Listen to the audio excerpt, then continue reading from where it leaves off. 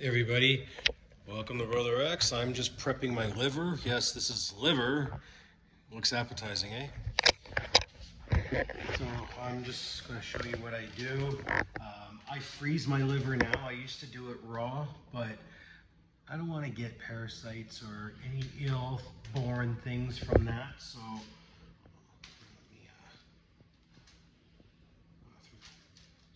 I'll just throw this one in. This is about 2.5. And then this will be a small one. This is 148. This is a small guy. So here, let's just do that. And then what I'm going to do is I'm just going to freeze this on parchment paper for a day or two. So whatever is living, if there's anything, critters in there or bacteria, whatever, it dies for my safety and my well-being, just so I don't have any tummy episodes. As delicious liver shakes are, I don't want to